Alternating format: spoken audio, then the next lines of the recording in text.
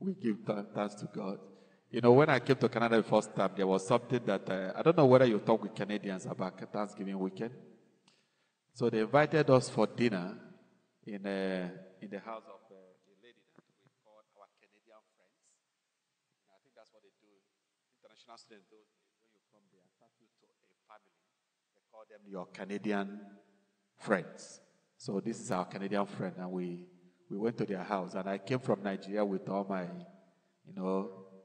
very conservative, so mindset, and we went. I think I would never leave that conservative mindset. No matter what they is saying. So we were at the table trying to eat turkey. Oh man, we didn't have turkey in the house today. We even forgot that it's Thanksgiving, that there's turkey. I thought we had turkey to cook. Well, just to let you know, Hannah went to Quebec, Montreal. Very sad thing, but you know what? In all this is more than conquerors. Our very good friend, Hannah's very good friend, actually, back from school. They all did university together. They started first year, lived together. She died last 2 weeks. So they live in Montreal, so that's what the funeral was last weekend. So she's in Montreal, that's why she's not in church today. Yeah, we are more than conquerors. I've had quite a bit of emotional thing to deal with. We've known this family for a long time. I guess we all grew up. People, you started growing up when you are like 17. I used to tell my children that I did not just become old. There was a time I was 17, actually. There was a time I was 14. There was even a time I was like 2.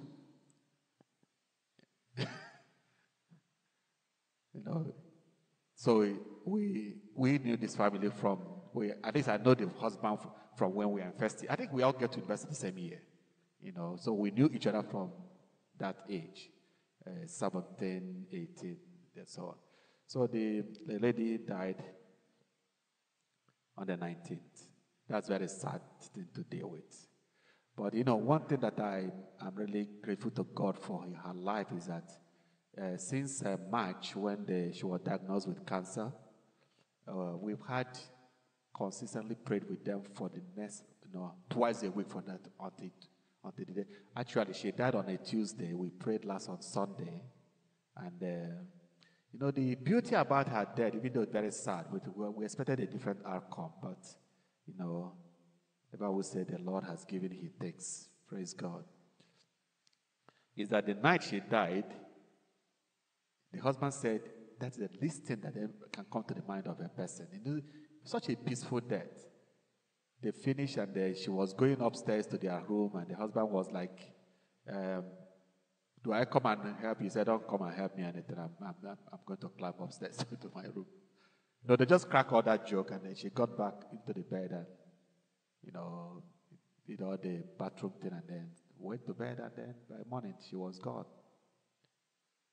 Praise God. Anyway, we don't have much time to share the word, but one thing I just want to remind us that from now on, we will be having a designated time to bless our offering. Even though we don't specifically call people to give offering, but I expect you as a child of God to know that you don't come to the house of God empty. So when you come, it's sometimes it's convenient to, while you're preparing to come to church, just give your offering. The online giving these days have made it so easy to give them. So there's really no excuse for you. You just wake up and pray and say, God, today this is my offering. And then when we come, we bless it. And then God will bless you. Praise God. So one thing because we just have about 5 minutes to share whatever we want to share. I captioned this message is reaching the goal, living godly. Reaching the goal, living godly. That's what I captioned this message. And I just want you to understand that the goal, God's goal, like I was explaining in the Bible study, is for us to be a particular kind of people. Everything that God did with mankind have always been to take for himself a people. people that he can call his own. The goal of God is to just grab people that he can call his own. That's his plan in creation. He created mankind and said that let us make them. You see the way God wants us to be like him. He said, let us make man in what? In our own image. After our own likeness. I'm not prepared to explain the two different image and likeness. But it just simply means, similarity, oneness. Let's make him in our image after our likeness. So that just as we have dominion. So that God, the way I have dominion, the way I am in charge, the way I am the supreme spirit. The Bible says that God is held in reverence among the mighty. I don't know whether any of you have. How many of you have watched The Lord of the Rings? You have watched the Lord. You see, that movie, I watched it so many times, but each time it gives me an idea, an understanding of the way God is. The Lord of the Rings, the supreme spirit. Somebody said, when you pray sometimes, she was talking about, the way some of us understand God. Somebody said, you know what, God is just my father. I relate with him as a father. Sometimes I tell him, God, I'm mad at you. And the man said, when he said that, I just said, you don't know God. The way this is sorry, don't misunderstand. This is a Canadian idea. I have never heard anybody before that said that I'm mad at God in my life. Or I'm angry with God. How many of you had that back in Nigeria? That's not something we think we should be. I'm just mad at God. Please don't be mad at God. Praise God. So the man said, God is a king spirit. You know the way you have spirits? In the cadre of spiritual beings, you have spirits. You have, the Bible talks about principalities, power, spiritual wickedness in the heavenly places. You see, this is the way. These are names that spirits have in hierarchies. And that's why the Bible talks about Jesus. Said that God gave him a name above every name. So in the hierarchy of spiritual beings, Jesus sits at the top of it. The Godhead, everything becomes subject to him. So the Bible said that because he made everything subject to Jesus, therefore, he has also made Jesus subject to himself. Because he made everything subject to Jesus, Jesus becomes subject to him. Praise God. So the intent of God is to make us become at the hierarchy of creation. So he says so that you can have dominion.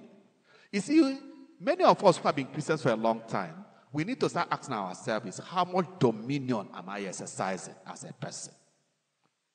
Am I fulfilling divine agenda for my life? Am I really living the life that God created me to live? Not in terms of your behavior, but in terms of your authority and results. Praise God. It's not intentional because many times what keep on confusing us is this whole idea of our thinking that our lifestyle is either making God happy or unhappy. The only reason our lifestyle makes God unhappy is because he loves us.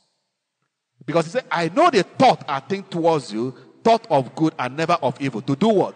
To give you a future. Now, for those of us who are parents, when you see your children going, with the eye of an adult, you can see that this child is, the way you are going, you are not going to where I think, it will be well with you. Your life is trying to, you are drilling. Your anger with the child is not really basically because he's hurting you. What is it? Your anger is a holy indignation that is born out of what? Love and concern. That is how God feels about us. So our God rejoices when our life reflects what he has intended for it to become, because he knows that you are heading to somewhere. Praise God. He knows you are going to achieve the purpose, the glory. Because the Bible says all have sinned and fallen short. You are falling short, but your life is taking you to where God knows you should be. So God is excited. Have you seen how God is happy about your behavior? That is what makes him happy. It's not really because when you be, what can you really do to hurt God? God is perfect in every way. He is perfectly joyful, perfectly happy, everything is perfect. So the only thing that concerns him is that he's seeing that I probably will not achieve the glory I had intended to achieve in this person. And he paid a very big price for it. You know that? The Bible said that you are bought with a price because what happened? Jesus gave his life for you. There's an investment in your life that God wants to see a result from. And when that result is unlikely to happen because of your choices, God is saddened. Our sister read that Isaiah chapter 5 this morning. See the way God prepares our life for success. Did you get that picture? He said he had planted a vineyard, cultivated it, manured it, made it everything, kind of put a hedge around it, and he went and got a choice seed. Not a bad, in terms of agriculture, there are some seeds that have potential for maximum productivity. Who is in agriculture here? We don't have farmers. Where's Anne? Oh, she's downstairs. There are some seed. In fact, in agriculture, they have made effort to keep on bioengineering, plants so that they can have maximum productivity. So God said, I planted you, I broke the soil, cleared the stone, planted it with the finest vine. And he built a tower in the middle of it and hewed out the wine press there. And what is happening? He's doing what? People say there's an expectation in my life. So the anger of God is a dashed expectation for you. And that's why he will say, why will you perish, O house of Israel? So it is expectation to yield a good grape, but he yielded worthless things. That's how that's what gets God. And being a father, I understand it. Being a father has helped me to understand where God is. So when you are looking at your children and you are looking at the person, you have this idea, these ideas in your head, and you have made plans for it. You've invested into it, and you are still investing into it, and then you find that there's no deliberate, choice to make decisions and to walk in the way that we get to the goal. You are saddened. So he said, now, I don't want you to read the next thing God said, because he said, now what I will tell you what I will do. I will expose you. I will take off all the good things I put in you, and then you'll be devoured. That is a long time in coming. Praise God. You get what I'm talking about? It's long time in coming. It doesn't come easy. It doesn't come quickly. Because God's steadfast love endures what? Forever. Another beauty you must appreciate in God is how patient he is. How patient. The reason why God is patient, because a little adjustment in your life can change your destiny forever. So God knows it, that I don't want to destroy him so quickly. The Bible said that God does this thing. What? You know what he does? There was a parable Jesus gave to us. He said that, this God comes to inspect his vine. This husbandman comes to, he said that this vine has been here many years. Every year I come, it does not bear fruit. Every year I come, it does not bear fruit. And he said to the landlord, the caretaker, cut this thing off. It's occupying space for nothing. You get that? And then the caretaker, who is this caretaker? It's not Jesus. He said, let us allow it one more year. Give it time. I'm going to help. I'm going to, put things around it. And then I will see whether it will be. If after 1 year it does not bear any fruit, then you are just trying to cut it off. You know, every year that your life you have not devoted to serving God and to living in the precept that God have ordained for you and making the choices you should make, it is another year that is granted you. Are you getting what I'm talking about? It's another year of grace. But you know, who is saying that? Oh, oh yeah. No, it's this guy. Is this the man that lost his wife calling me? You know, I will call him back. So it's another year of grace, and that's why the Bible says, "Don't let your sinful behavior dominate your life forever, because you have opportunity from God every year for reassessment." How many of you have a job where you are praised for promotion? God always appraises us. So based on that, you know what St. Paul said? He said that when I became a Christian, I counted my life on earth and all the endowments I have and all the privileges I have as nothing, because I'm setting my mind to achieve and attain the excellence to which God has called me. Then he enumerated all his advantage. He said, I'm a Hebrew of the Hebrews. I'm an intelligent man. I'm raised under Gamaliel. I have a lot of advantage. He said, but all those things I have, I counted them as nothing in order that I might gain Christ. This should be our attitude of living our life. I want to gain him. I want to become what he had ordained for me to become. I don't want to keep on romancing with the past and, elevating the past. You know, let me tell you, no matter how much you think you are gifted and what you think you know, your wisdom is foolishness before God. So you better take God's wisdom. And we have this problem all the time. Each time we are thinking about how wise we are, how gifted we are. The Bible says that the wisdom of man in the sight of God is what? Foolishness. He said, and the strength of man is weakness before God. So therefore, God decided to choose the things that are nothing. So for you to become what God really intended for you to become, you need to learn to count yourself as what? Nothing. Okay, time is gone. Praise God. So we just rise up and thank God for all he's given to us. And I give God thanks for the weekend. I didn't finish telling you the story that I was talking about Thanksgiving. So Canadian will say that I am thankful for this. I am thankful for this. And I said to them, please, who are we thanking here? Who is this person we are thankful to? Is it to the air or is it to Canada? Is it to... I said, can we say we thank God? Bible says in all things, give him what? Thanks. Let's define, this is the way that the world have almost like worshipped what, the creature more than the creator. I am thankful for the good air. I am thankful for the good weather. Oh, Jesus. So I said to them, the woman never forgets it up till now. I said, let us thank. Who are we thanking? You are thankful for. To whom is this thankfulness going? I said, just being thankful. I said, you cannot just be thankful. The thanksgiving should be to God. Let's rise up and sing. All the glory must be to the Lord.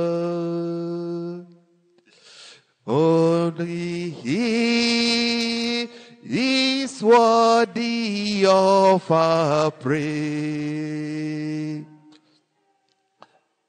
No one on earth should give glory to himself. All the glory must be, all the glory must be, all the glory must be to the Lord. Let's sing one more time.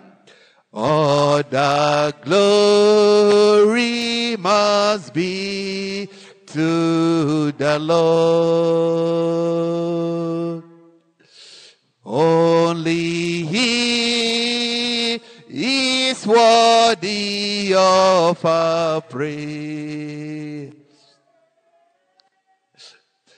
No one on earth should give glory to himself. All the glory must be. All the glory must be. The glory must be to the Lord. There's a song that says, for all you've done and all you're going to do, we give you thanks. And I just want to open your mouth and give God thanks for. The Bible says, what manner of love the Father has bestowed upon us, that we should be called the sons of God. It does not yet appear what we shall be. But we know that when he appears, we shall be like him. So can you thank God? He has called us to glory and to virtue. He said, I know the thought I think towards you. So God is ever thinking for you. His purpose for your life is beauty, unlimited. Can we just be grateful, appreciating him for what he has designed for us?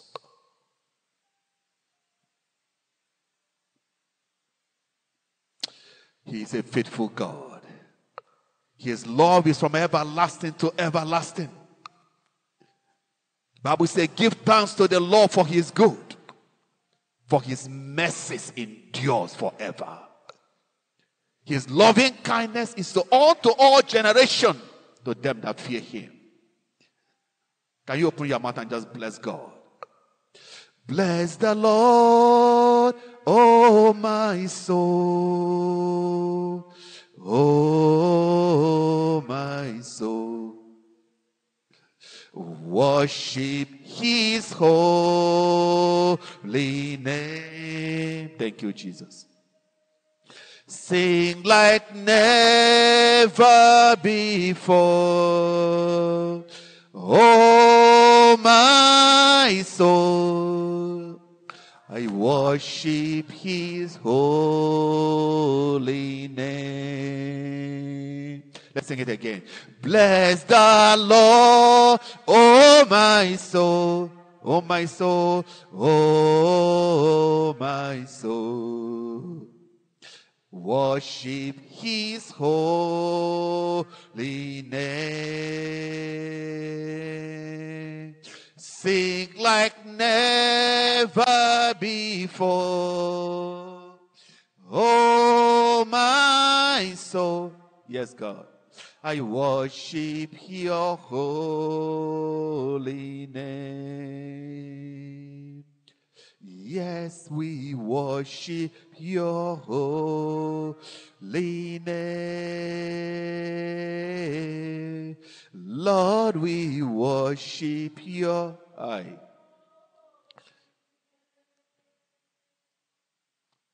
Just permit him, I just want to sing one more song. Akamaram akam ga guru chineke mo. Uri maram akam ga etere chineke mo. Kobaraya kamarama.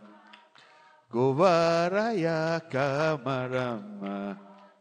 Tebereye gumarama. Bowaraya bomarama. Akamarama. Akamarama. Egwu marama ka m ga-etere Chineke mo.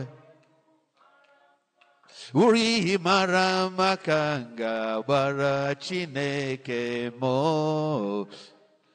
Gbara ya egwu marama. Gụbara Chukwu egwu marama. Tebere ya egwu marama. Kubara ya kamarama. Kovara ya kamarama. Kobara chuku akamarama.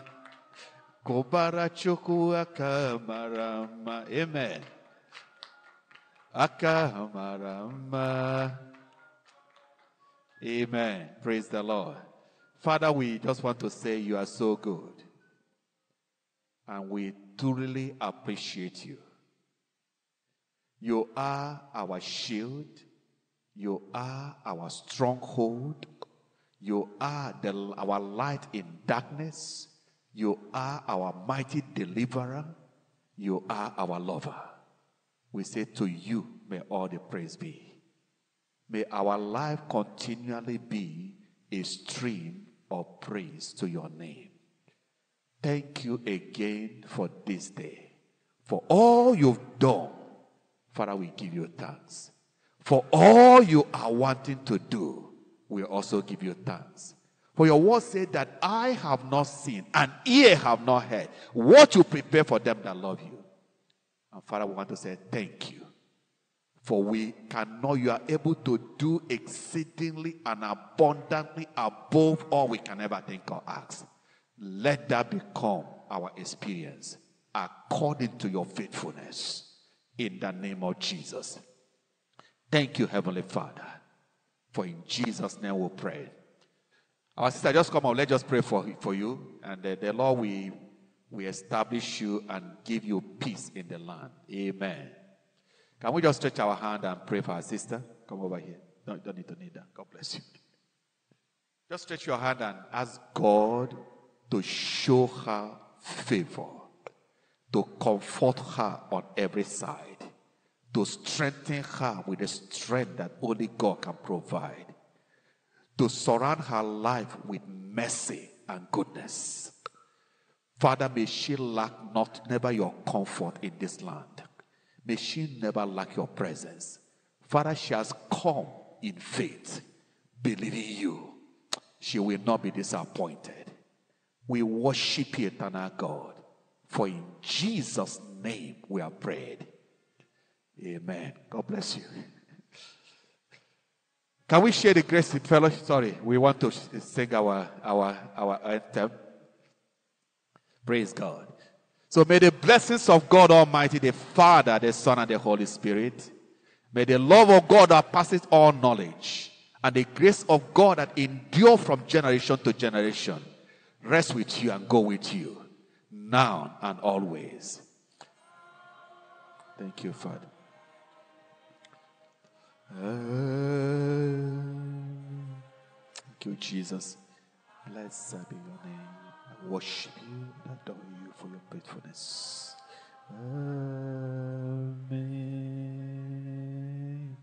Amen. Amen.